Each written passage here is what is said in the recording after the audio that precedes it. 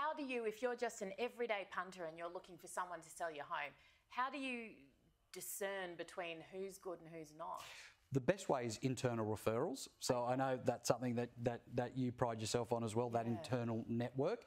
If you don't know anyone, then attend open houses and auctions in your area, and you'll get to see how agents conduct themselves with the public, with buyers, with sellers, and I think that way you can make a very accurate observation. What about the benefits, and I know you're biased, but of using real estate in an investment sense? Why is it safe as houses?